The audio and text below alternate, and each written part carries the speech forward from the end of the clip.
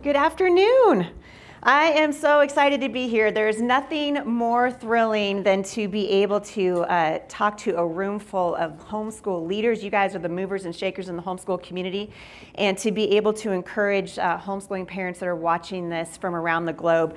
I loved that Zan so powerfully set up the case for a biblical worldview, because I'm going to take it to the next level. She came down and I was like, I'm real glad you did that, because I'm going to not going to give you guys any softballs today. If you've heard me speak before, then you know that it is my passion to equip you to engage the culture.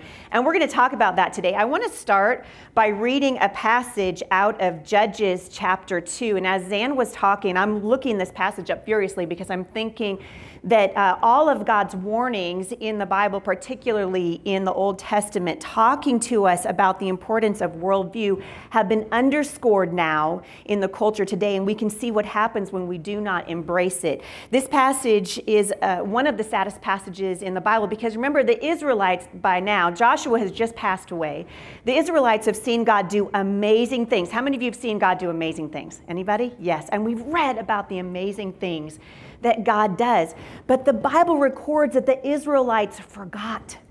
The Bible records that the Israelites failed to teach their children about the amazing things of God and to train their children in righteousness. And I want you to be thinking about this with me for the next several minutes. I want you to be asking yourself the question, how many generations does it take to change the course of the culture? How many generations does it take to change the course of the culture? Listen to this in Judges chapter 2, starting in verse 10. After that generation died, so remember I told you Joshua just passed away. After that generation died, another generation grew up after them, who did not acknowledge the Lord or remember the mighty deeds that he had done for Israel. The Israelites did evil in the sight of the Lord and served the images of Baal. They abandoned the Lord their God, the God of their ancestors, who had brought them out of the land of Egypt, and went after other gods, worshiping the gods of the people all around them. How many of you guys are noticing that that's what's happening with our kids in the culture today? And they angered the Lord.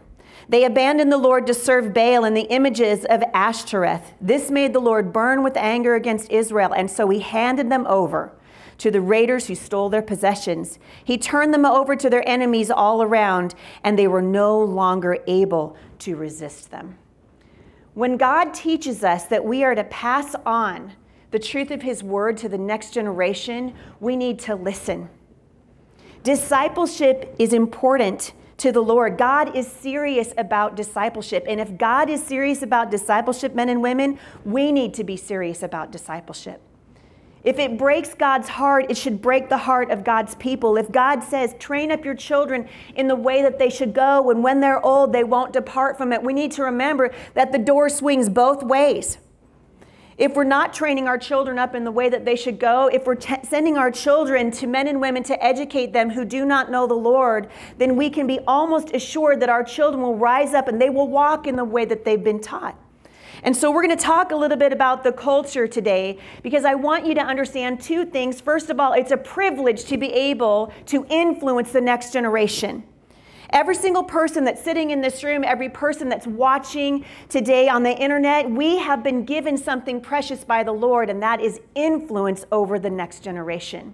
And I believe it only takes one generation to lose the course of the culture, one generation to change the course of the culture. And we are living in an increasingly post-truth climate.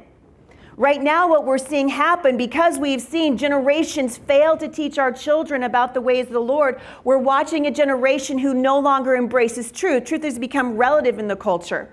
This is why we're seeing a sharp decline in our ability to reason with the generation. Sometimes, I don't know if you've noticed this, but I speak for a living and I travel around the nation and sometimes around the world talking to audiences.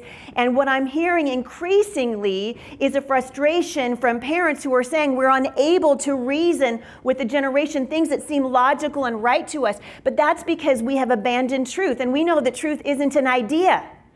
Truth is in the person of Jesus Christ. Right? Jesus said, I am the way, the truth, and the life. And so we need to be teaching our children what it looks like. Today's kids are asking tough questions. How many of you guys have noticed that? I've been a parent for a long time now, and it's fascinating to me. Several years ago, I wrote a book called Becoming Mom Strong. And the point of that book was to say that our children today are asking questions that my generation didn't even see coming. We had no idea that our kids were going to be saying, are male and female, is it a malleable construct? Is gender a social construct? I laughed at that idea when I heard about it 12 years ago. I remember telling my husband, that will never take root in the culture. And here we are. It's definitely taking root in the culture. And tough questions require tough answers. And I'm going to encourage you today, because I believe with all my heart that exactly what Zan said is true. It is time for us to be able to engage the culture. And we need to engage the culture from a position of faith and not of fear. And we need to engage the culture from a position of authority. That authority comes from the Lord of Heaven's armies. That authority comes from the Word of God. And so when we know the Word, we are able then to pass that on to our children. Parents, listen to me carefully. You can't pass on what you don't possess. You can't pass on what you don't possess. And I keep hearing parents say, I want my kids to be world changers. I want my kids to get out there and be strong for the gospel, but they're not doing it at home. And so if you want your children to be strong in the Lord, let them see you studying God's Word. If you want your children to have a vibrant prayer life, mom and dad, let them find you on your knees in prayer. Let them see that it matters to you. The Bible teaches us in 1 Peter that we have an adversary. Anytime you see an image in Scripture, pay close attention. There are images all over Scripture, illustrations, where the authors of the Bible are teaching us about the spiritual battle that we're in. We recognize that it's not a battle against people, right? I think this is a really important distinction, because we're going to be talking a lot about some difficult issues in the next several minutes. And so I like to set the stage by saying this is not a battle against human beings. This is a battle against ideologies that come from the enemy, from the adversary of our soul. The Bible says, be on the alert. You have an adversary, and his name is Satan, and he prowls around like a roaring lion seeking someone to devour. Something I think is so interesting. First of all, we learn that this is war.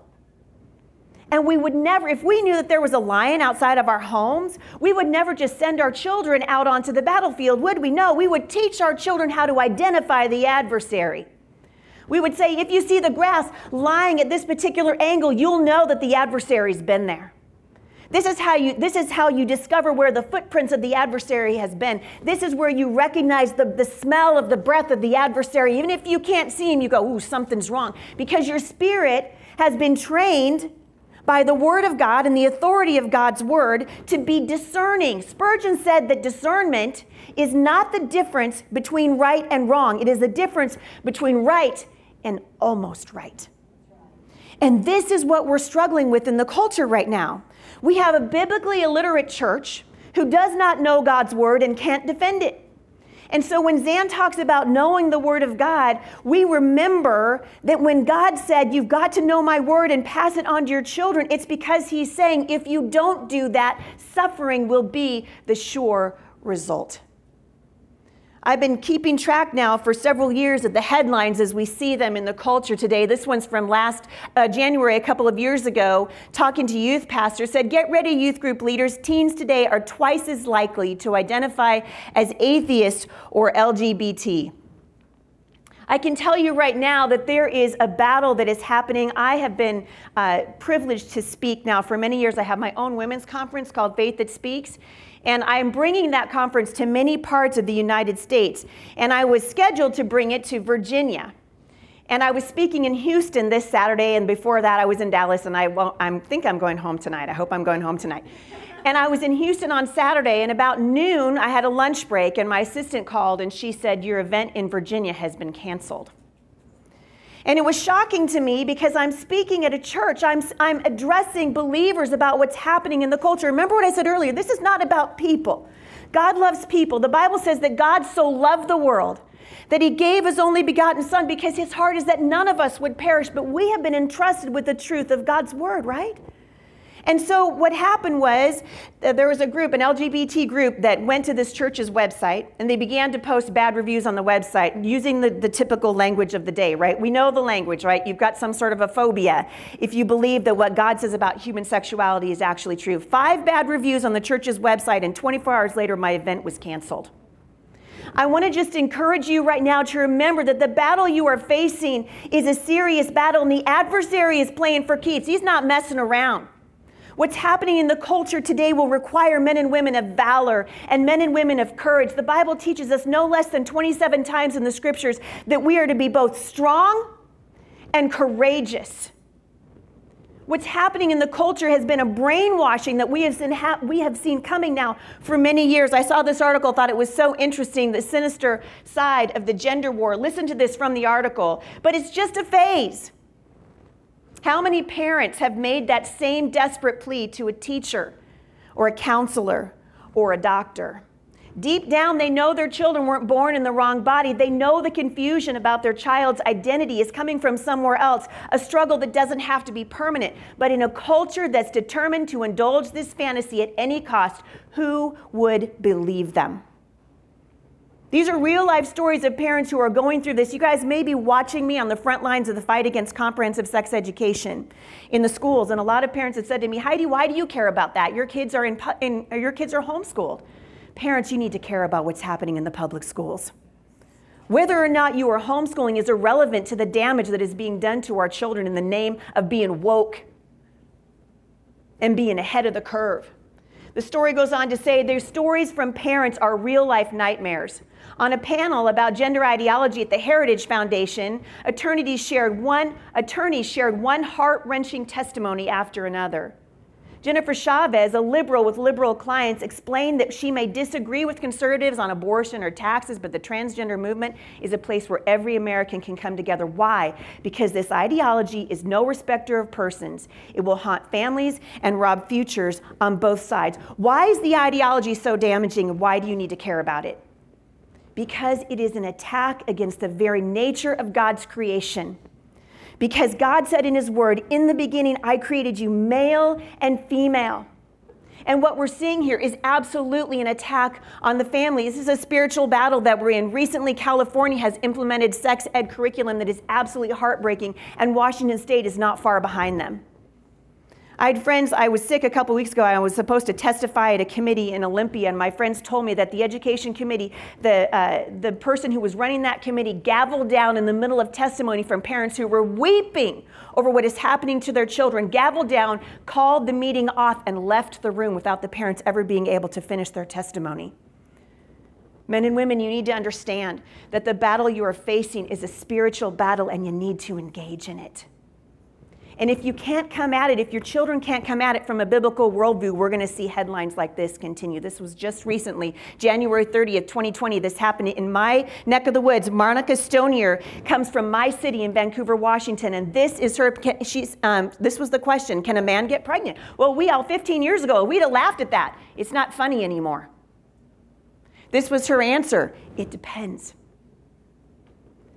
You guys, we are doing irreparable harm to our children because we have refused to engage the world from a biblical perspective. It absolutely matters.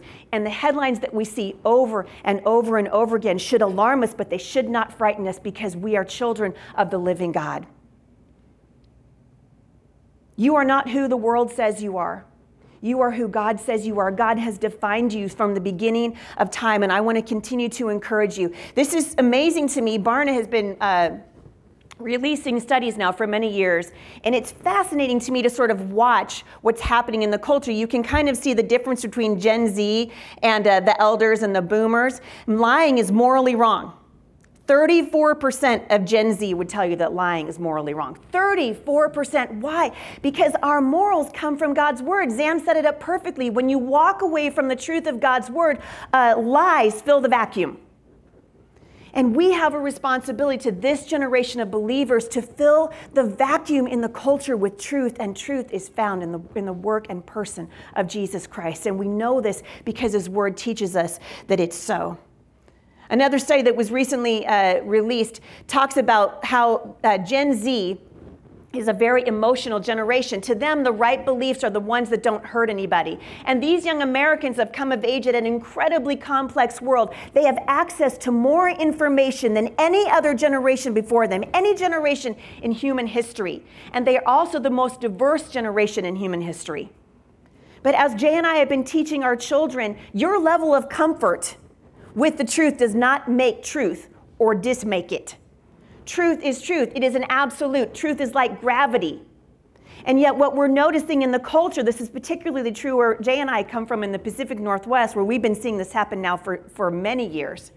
What we're noticing is that truth is in the crosshairs, and Christians need to know that truth exists, and we need to learn to defend it.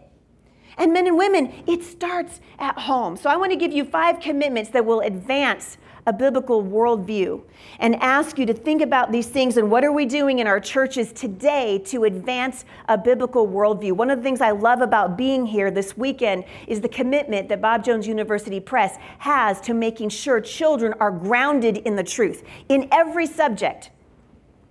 I was very privileged as a young girl. My grandparents believed in Christian education.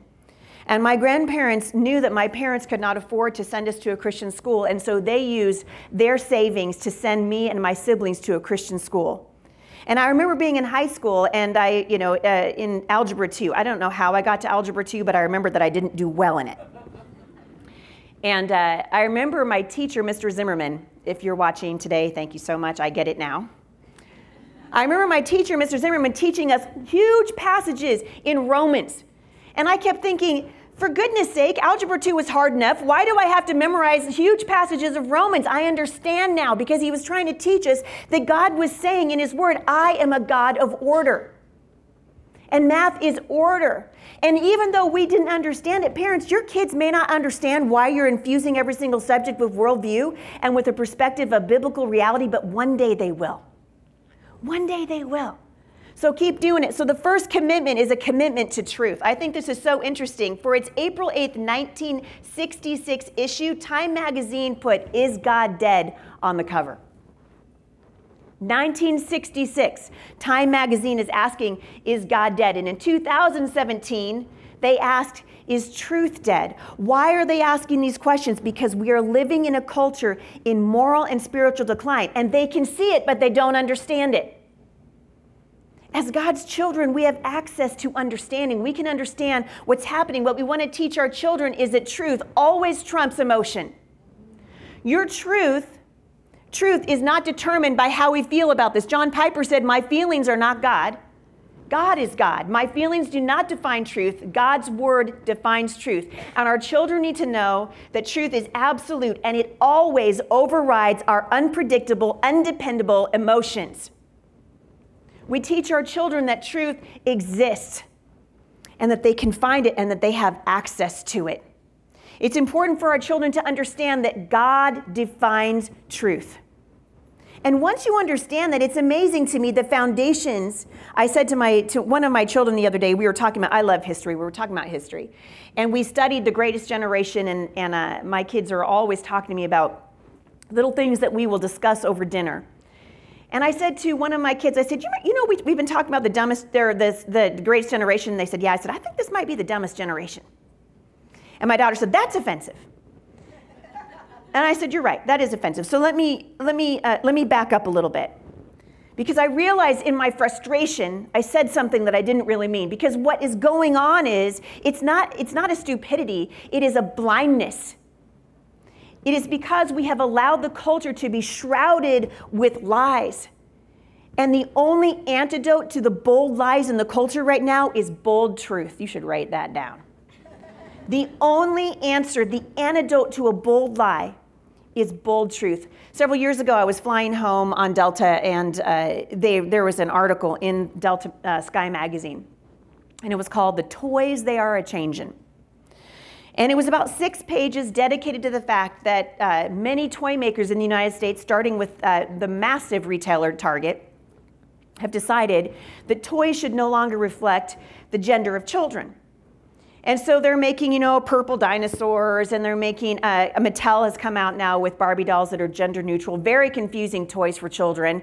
And they're going through the litany of reasons why. Gender is a social construct, and there are 72 genders, and our kids have, their gender is fluid, and their gender is something they think about. And so as I think, therefore I am. And as I was reading this, I was sitting in the back, God's doing a sanctifying work in my life through the process of airline travel. And I spent about 8 years in the back of airplanes on Delta in the middle seat, with people falling asleep on me and drooling on me. So I'm already upset. And I'm reading this article, and it's making me even more upset as I'm reading it, because I just wanted to stand up and say, no, no, no, no, no, this is wrong. And I'm realizing there are 300 people on this airplane likely reading the same article, and half of those people are like, yeah, you right. And so I got home and I wrote this article called The Lie of Gender Neutrality, Why I'm Telling My Children the Truth About Their DNA. And I published it on my blog, and I thought, people will love this. They'll be so encouraged. But I was wrong. Instead, there was a tremendous backlash from people telling me that I didn't understand that society had changed and people had evolved and were different now. But the Bible teaches us that though the culture may evolve, God's word never will. The truth of God's word remains the same, right? Isaiah tells us that the grass will wither and the flower will fade, but how long will God's word stand, men and women? Forever. And I don't know about you, but I'm going to side with the unchanging, forever standing, living, breathing, active word of God. In Job 28, it says, God alone understands the way to wisdom. He knows where it can be found, for he looks throughout the whole earth and sees everything under the heavens. He decided how hard the wind should blow and how much rain should fall, Pacific Northwest. He made the laws for the rain and laid out the path for the lightning. He saw wisdom and evaluated it. He sat in the high place and examined it thoroughly, and this is what he says to all humanity. Listen up. The fear of the Lord is true wisdom. To forsake evil is true understanding. This is the way that we need to teach our children to walk in. The Bible teaches us that truth is unchanging. Check this out. Hebrews 13:8. Jesus Christ is the same yesterday, today, and forever. Malachi 3:6. For I, the Lord, do not change. James 1:17. Every good thing given and every perfect gift is from above, coming down from the Father of lights, with whom there is no variation or shifting shadow. Psalm 55, God will hear and answer them, even the one who sits enthroned from of old, with whom there is no change. We need to teach our children to walk in the ways of the one who does not change. And I don't know about you, but the more the world changes around me, the more comfort I find in the fact that I'm not going to wake up next Thursday morning and God will have changed his mind. I'm not going to stake my life on the values that I read in God's word and listening to the Holy Spirit and someday find out that I was wrong and I took my whole family down the wrong direction, because God said that will never happen. And when God says something, men and women, you can take it to the bank. The next tool that we need to have in our toolbox is a commitment to studying God's word. I love that Zan pointed this out so beautifully, because it is truth that every single one of us needs to know. Remember I said a few minutes ago that one of the huge problems we're having in the culture right now is we are living in a biblically illiterate church. We're more concerned with getting people in through seeker-sensitive churches, and we're really big into our music, and we love our fog machines, and we get them in with all this great stuff, and then we don't disciple them. And so when the tough questions come at them, they don't know God's word and they can't defend it. Men and women, this starts at home. I'm not trying to hurt your feelings, but it's not the job of your pastor or youth pastor to disciple your children. It's your job. God gives that responsibility first to parents, and he says, this is the way, walk in it. You walk in it first, and then you teach your children to walk in it. Listen to this out of Matthew 22. I love this. Jesus talking to them. Jesus replied, your mistake is that you don't know the scriptures and you don't know the power of God. This is Jesus rebuking the Pharisees. I've been stunned as I've watched what's been happening in the church, and the reason why I founded Mom Strong International 2.5 years ago is because I am woefully afraid of what is happening in our churches, particularly when it comes to our ministry to mothers. We're getting together and we're making crafts and talking about what a hot mess we are and how long or how hard marriage is, and boy, motherhood sure is hard, and then we're going home. And I'm like, why aren't we using our time to study the Word of God, to open up His Word, to understand it, to pray, Father, give me wisdom and discernment. The world around us is so messed up, and Lord, we can't do this without you. It matters. Remember I talked about a few minutes ago this lie of gender identity? We know that it started in the Garden of Eden because the adversary has been after the identity of God's people since the beginning of time. And he saw Eve in the garden and he lied to her. Do you guys remember this? He lied to her. I love this image because I so see my beautiful daughter in this image of this young girl. And the innocence with which she's looking at the snake and she's like, well, I don't know. Maybe he has a point. And he leans into this beautiful young woman and he says, you won't surely die. You're not going to die. Hey, lean in. You're going to be like God. This is what's happening in the culture right now. The adversary whispers into the hearts and minds of our children, you won't die. And men and women, if we're not there to set them straight, if we don't understand what we're up against, this is going to continue and continue and continue. And God has called this generation to stand in the gap for these kids. I believe with all my heart, because I believe the Word of God in their entirety from Genesis to Revelation, that you were literally born for this time. God's not looking down from heaven and going, man, I did not see that coming. Wow, I just had no idea that was going to happen. No, he knew it was going to happen before the foundations of the earth, and he appointed you to be here right now to address it. The question is not, should you be here? The question is, what are you going to do now that you're here and you see what's going on around you?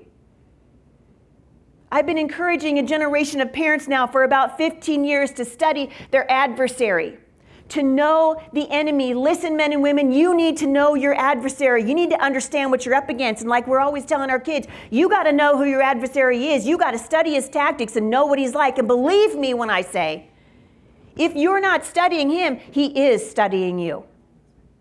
He knows our weak spots. Something I find so interesting about the phenomenon in our culture right now known as gender dysphoria is a very simple fact, and that is this. Most of the children that we see being diagnosed with gender dysphoria are children with autism, children with mental and spiritual issues that are not being addressed by the church. And so the adversary sees a weakness and he's going right for the jugular. A couple of years ago, I was privileged to give the keynote address for Indiana homeschoolers. And I felt pretty good about it because I thought I'd be in the heartland and what could possibly go wrong. And I began by talking with them about what's happening in the culture. And I started saying that transgenderism meets the clinical definition of delusion, and it does.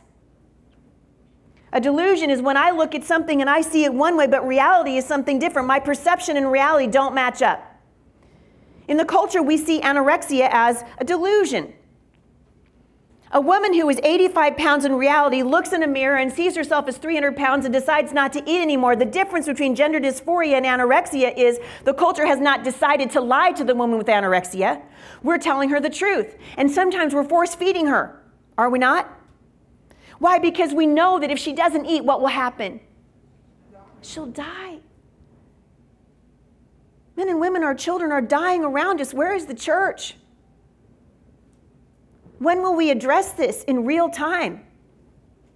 And so I'm speaking, and as I'm speaking, I'm looking at Tara because she was there. She has post-traumatic stress disorder from this. It's all right. We'll be okay. As I'm speaking about this and calling it a delusion, a woman is about maybe 17 rows back in the middle of thousands of people sitting in an audience, begins to storm the front of the stage, and she's raising her fist, and she says, "Give me your microphone." You guys, as I live and breathe, there was a spirit on this woman. She said, "Give me your microphone." I said, "No, it's not your turn to speak." And it's a long story, but it felt like 20 minutes to me, but I'm sure it wasn't more than a couple of minutes. And I finally said to her, "Listen, in the name of Jesus, I need you to sit down. And if you're willing, I will talk to you when this is over." And so they brought her back behind the stage. I love the men and women of the Indianapolis convention because I could see all these men around. I could see their feet through the curtains, you know. They're like, "We got you. You know, you're good." Because for a second there I thought, I'm going to die in Indiana. And I asked this woman, "What is wrong? Why?" Because you can see that her heart was breaking. And she said, "My son has been in the Indianapolis public school system since he was in kindergarten, and he's in second grade. And in kindergarten, they started introducing our kids to the idea of different genders. And now he's in the second grade, and two of his best friends, little boys, have decided, because they're being indoctrinated and lied to by the adversary of our souls, who is using the school system to do it. And those kids are starting to transition. Little, tiny children, our hearts should break for this. We should be at every school board meeting fighting this with everything that we have inside of us, because these kids matter to the Lord of Heaven's armies. They should matter to us." And as she stood there talking to me, my heart broke for her because the pain is so visceral. And like I told you before, and it's so important to remember, this is not against people. This is against the adversary of your soul. Don't lose sight of who the battle is for and who is waging the battle. Know your adversary. Study his word. The next tool is a commitment to courage.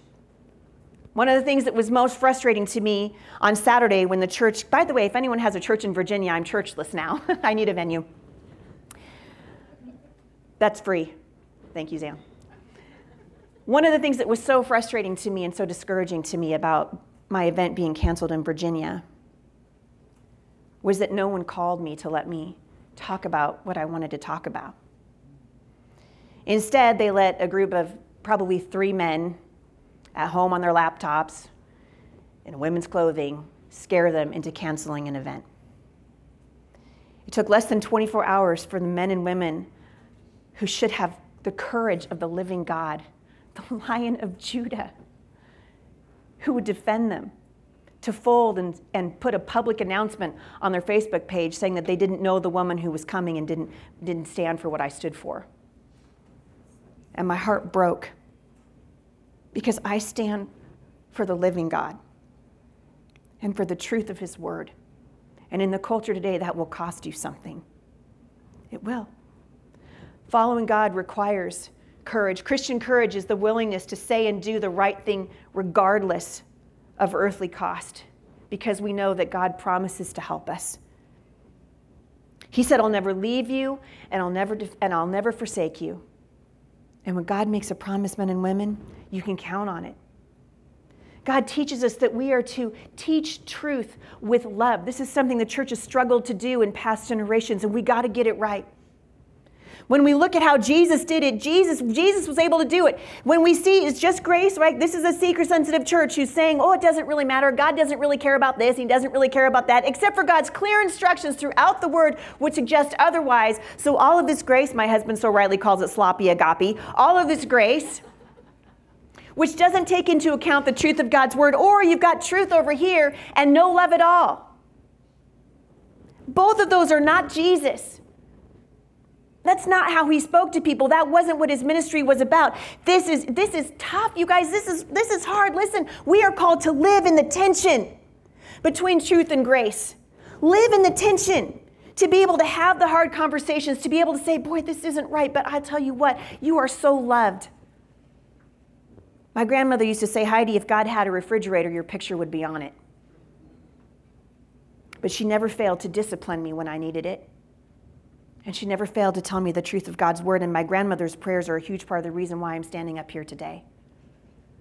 Walking in the culture today requires that we learn to speak the truth in love. Truth without love is brutality, but love without truth is a lie. And we see this often in the culture right now. The next thing that we need is a commitment to teaching every subject from a biblical perspective. Men and women, education is not neutral. If you're sitting in this room today, my hunch is that you've already figured that out. But it's a message that needs to go out loud and clear to the church. It's a message that our pastors need to be speaking from the pulpits every opportunity that they get. To be able to say that education has not ever been, nor will it ever be, neutral. And to teach our children that God is in everything. I love that Zan put up the 12 disciplines, because I'm telling you what, we can see the fingerprints of God, can't we? When we start actually thinking about it, we can see the fingerprints of God in all of them. And we can also see what happens when we remove God. Men and women, what happens when we remove God from music? What happens when we remove God from the Super Bowl? Did anybody watch the halftime show? I didn't watch it, but I got pictures on my phone because people from the blog kept sending them to me, and I was horrified. This is what happens when we say that God isn't in sports and he doesn't care about it. When you remove God from the equation, when you remove truth from the equation, lies will always fill the vacuum. And I began to pray. I told my husband, we need to pray for godly men and women in the NFL. We need to pray for godly men and women to come work for Pepsi. Because it matters. Teaching our children, I find it so interesting. When I was growing up in the 70s, and my parents, I grew up in a Christian home, but my parents were really struggling. My parents had a very unhappy marriage. I was 18 years old when my parents divorced. I grew up in a very unhappy home, a very dysfunctional home. And I remember watching my parents trying to navigate the world, one foot in the church and one foot in the world, and it doesn't work. Jesus said, be hot or be cold. What does it look like? He said, be holy as I am holy. We never talk about holiness in the church because that's such a boring subject. You know what holiness means? It means to be set apart. I want to ask you today, are you set apart? Are you teaching your children to be set apart? Are you teaching them to engage the culture? Don't be afraid to talk to your kids about what's happening in the culture. Our 9-year-old was only 4 and a half, almost 5. When a cover came out on Vogue magazine, some of you will remember it, of Bruce Jenner. Do you remember this cover on Vogue magazine? All you had to do was go to Walmart, which, you know, homeschoolers, we frequent that place. And I'm at the checkout stand, right? And I've got a bunch of my kids are with me, and I'm telling them, don't take the candy off of that's like the tree in the garden, you know, don't touch. Because that, you will surely die. No, I didn't actually say that, but you understand. So I'm trying to unload the groceries out of the cart, and my kids are helping me put things on the conveyor belt. And I look down, and my daughter, my little 4-year-old daughter, is staring at this magazine, and she's eye level with it. And here is this grown man in a corset. And she starts pulling on my shirt. I'm like, I don't want to talk about it right now. And she said, Mama, Mama. And I felt like the Holy Spirit said, talk to her right now. And so I said, what is it, honey? And she said, why is that man dressed like a princess? You see, our children instinctively know that something is wrong. It is the adults in the world today that are lying to the children. It really is. And so I kind of got down eye level with her, and I said, sweetheart, did God make you a boy or a girl? She said, well, he made me a girl. I said, you know, some people are really confused. I said, some people don't know how much God loves them. And he loves that man just the way he made him. And he loves you just the way that he made him. And she said, well, someone should tell him. Yeah, you're right. Someone should tell him. Jesus said to go and make disciples of all the world. He said that we are the ones who steward truth. It is up to this generation to be the ambassadors that God calls us to be. And so truth, tool number 5 is a commitment to personal integrity. Something that I am ashamed to say is sorely lacking in the church today. A commitment to personal integrity. That means that I'm reading the Word of God and I'm doing what God asked me to do when no one else is watching. In the quiet places of my heart. The Greek word for repentance is metanoia. It means a change of mind. It means I change my mind. It means I see that I'm going this direction and I'm wrong, and I'm going to turn around and go this direction. Some of you listening to this today are going the wrong direction. Some of you recognize that there's problems in the culture, but you're too afraid to address it. Or you feel ill-equipped. Or you feel afraid. And we know because Paul said to Timothy, God didn't give you a spirit of fear, power and love and a sound mind. These are the marks of a mature Christian, someone who walks with the Lord. I also love that he said, God didn't give you a spirit of fear. And in my mind, several years ago, as I was studying this passage with our kids, it hit me, oh my goodness, fear is a spirit. It's a spirit. And we know it's not from the Lord. Now, there are good things to be afraid of, right? There are reasons for a holy fear, right? We have a fear. The Bible says that the fear of the Lord is the beginning of what? Wisdom. We got universities right now with tons and tons of kids on them who have a ton of knowledge and no wisdom. Wisdom is the ability to take the things that we've learned and the things that our children are learning and to apply them from a biblical worldview and to make wise and good and godly decisions. God said that's what you want. Some of you are focusing so much on academics that you're failing to disciple your children. And I'm here to tell you right now, if the only thing that you ever did with your children is instruct them in the Word of God, if that's what God told you to do, God would do the rest.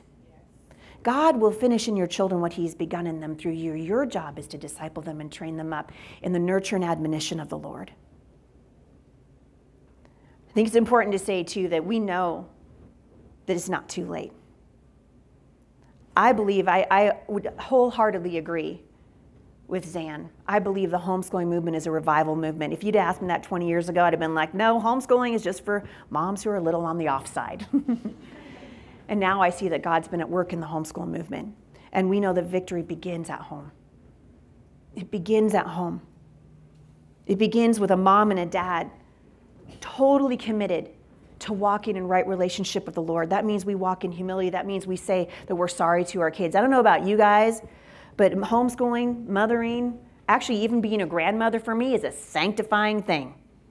How many of you guys have had your kids push you to the absolute limit and something came out of your mouth that you were like, right? A few of you honest people. The rest of you are just liars.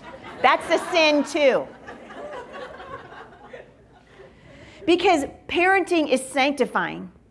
And God is making us making us into his image as we realize how broken we are and how in need of a Savior we are. And you guys, homeschooling is not the answer.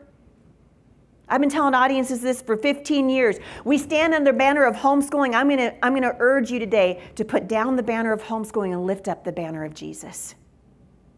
We want our children to walk with the living God. Homeschooling is not the answer, but it's an amazing opportunity for discipleship. It is the best opportunity that parents have right now in the culture to train their children in righteousness, to use every moment that God gives you to teach your children truth, to infuse them with truth in every area of their lives so that when they get out into the world, they'll know God's word and be able to stand on it, and their lives will flourish like the cedars of Lebanon. Isn't that what we want? It absolutely is. And if that's what we want, then we know that we want to align with God's word and believe God when he says, I'll never leave you, I'll never forsake you. This is my way. Walk in it. And that gives me encouragement. Wherever you are today, whatever it is that God is doing in your life, start today. If you realize, oh man, I got to go back to the discipleship piece, metanoia, I changed my mind. I'm going to turn around. I'm going to focus on the things that really matter and trust that God will do the rest. Amen. He will. He's good like that. Thank you very much.